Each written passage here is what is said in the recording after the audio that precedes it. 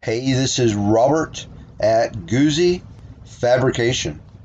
Hey, I've got a really cool video for you today. Now, Buddy stopped by the shop and he brought his 1918 Paddy wagon. Now, about 8 years ago, I hand fabricated this body and then modified some fenders for this build. And we're going to just do a quick walk around. And I also dug up some build pictures that I'll show you later of the whole process.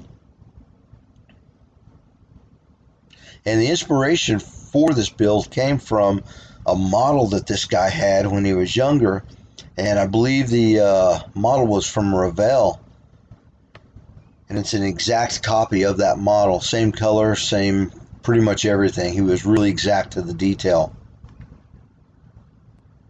And it looks like he's driven this thing about 1,000,000 miles. He said he's had quite a bit of fun in it.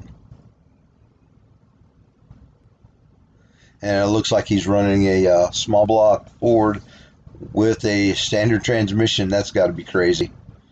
Here's a quick shot of the interior he did. I think he installed all this himself. Put in a wood dash.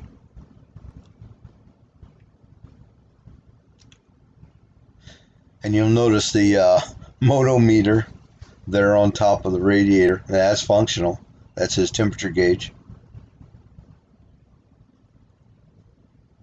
And that exhaust just dumps into a box pretty much.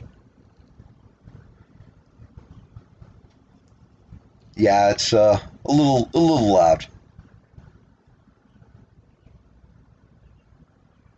There you can see the wood dash that he built for that thing. Alright, let's get into the build pictures. Hey, here's what I started with. 1918 cowl. Then I fabricated a smooth insert and installed it into the cowl, and then did some lead work.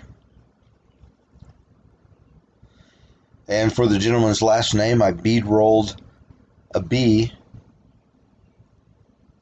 And here it is framed out. Now I used 1x1 square tubing to fabricate the framework, and then I finished all of that out with 18 gauge sheet metal. And here's a shot of the fender. Now these came from like Northern Tool.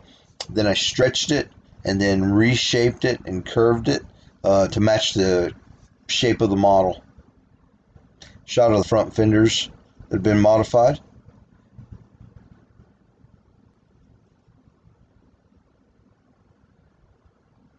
And here they are installed. Yeah, this was a really fun project.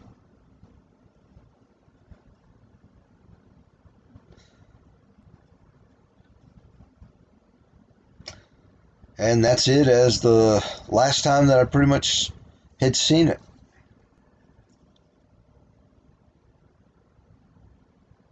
Hey, I really hope you enjoyed the video. Thanks for watching.